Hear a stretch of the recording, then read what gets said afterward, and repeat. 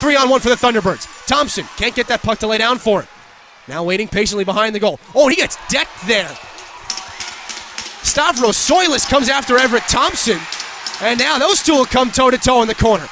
It's Cade Lambdin, didn't like the reverse hit on Soilis, and Everett Thompson is feeding Cade Lambdin uppercuts right now.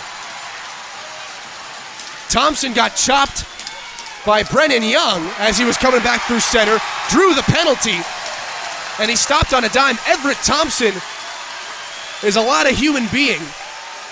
So Soilis comes back at full speed and runs into essentially a brick wall at a standstill. Cade Lambdin doesn't like it, so he drops the gloves with Thompson and pays the price.